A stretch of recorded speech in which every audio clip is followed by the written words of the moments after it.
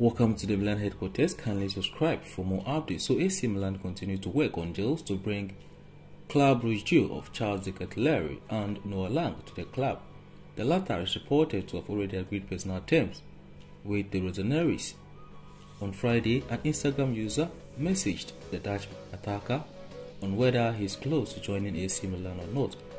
Noah, will you go to AC Milan? I think yes. My agent is working on it.